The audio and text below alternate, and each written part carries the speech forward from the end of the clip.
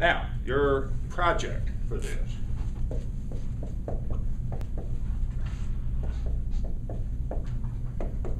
Historicism.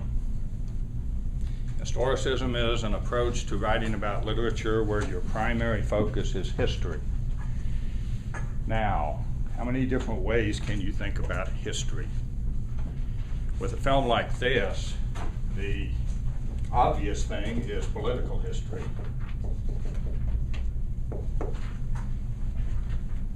Mary was queen, she's the daughter of Henry VIII, she dies, Elizabeth comes to the throne, but there's a lot of contention. She's Protestant. Mary is Catholic. They've been at war for years. So you've got not only a political history to pay attention to, you've got religion too. This film frames itself in terms of the religious history.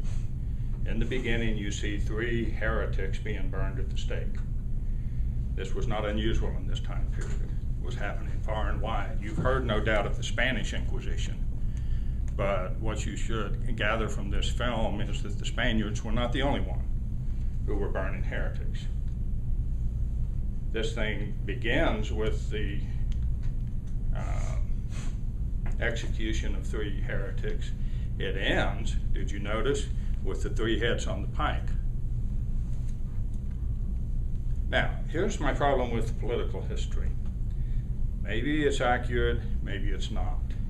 In this case, they took a lot of liberties. As you learned in adaptation, the filmmaker has to somehow turn this into a story that works in 2 hours flat.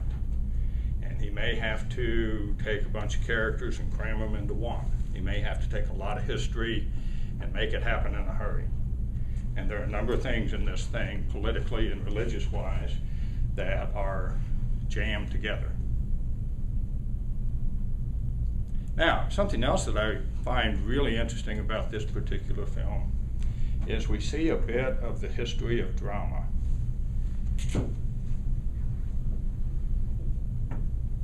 Dramatic history. Where did you see drama in this thing? Remember when Elizabeth is coronated? Is that a word? Coronated? At her coronation, they have a party. And there's dance. And the men are on one side and they're dancing, and the women are on another side and they're dancing, and the music and the dance, that was the main entertainment. Do you remember the pirate skit? I think that's a different scene.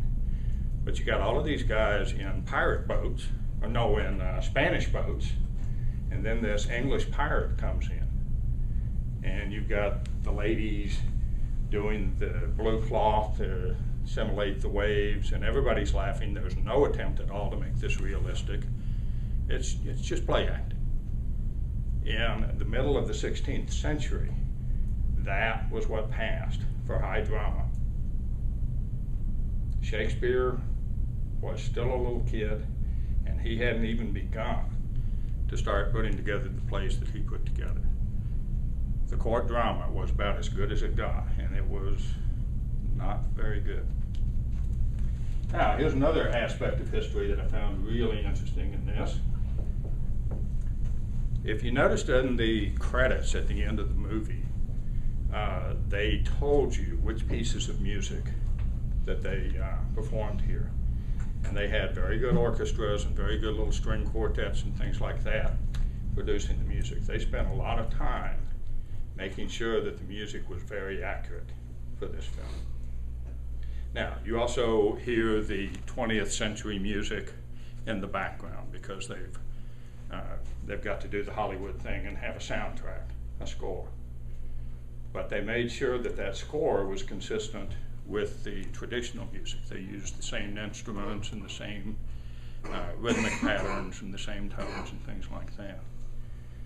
And you can see, by looking at the 16th century music and thinking about music today, you can see that little bit of history going on too.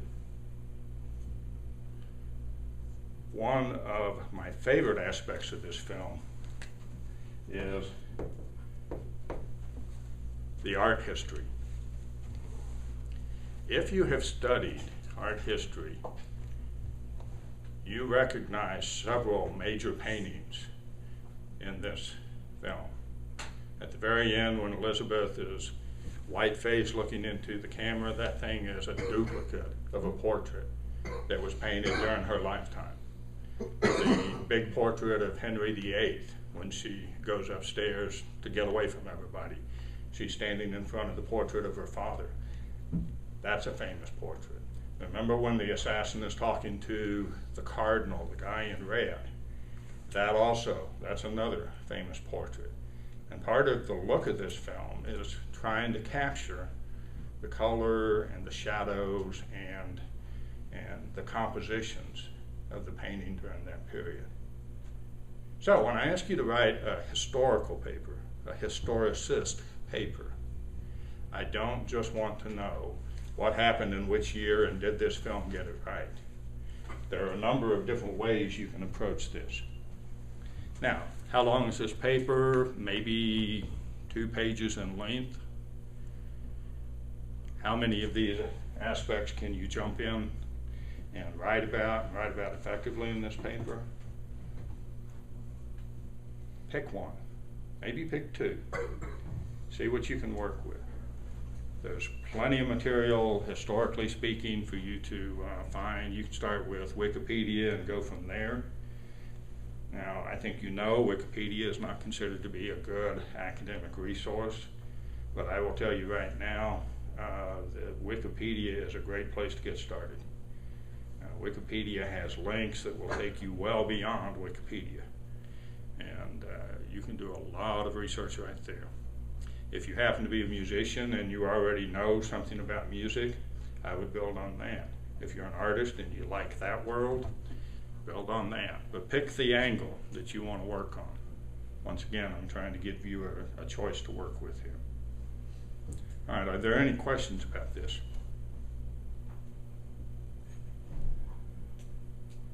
Yes, sir. When's it due? 2 weeks from Friday. This Friday, your adaptation paper is due. You've got 2 more weeks to do the other. By the way, 2 weeks from Friday, I believe that begins spring break. This semester is going fast. I'm with you. Yay, spring break. Okay. Now, adaptation. Are there any questions about adaptation? That paper. What time on Fridays is it due?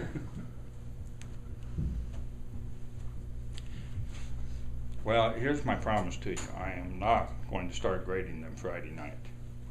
So you can work on that just as late on Friday as you want to. If you work on it till 2 o'clock Saturday morning, that's fine too. I'm not that worried about the actual time clock here. But this is the week you need to get that one done and be moving on to the historical paper.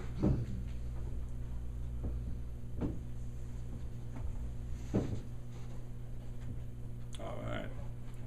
Now, as always, I'm available. Email wfranklin@nctc.edu. If you have questions, feel free to write me. Some of you already have. If you feel like you're stumped and you need some advice on how to get moving on this thing, contact me. Some people, I have set up Illuminate sessions. That's where I put on a set of headphones and a microphone and sit in front of my computer and we can talk online using Illuminate.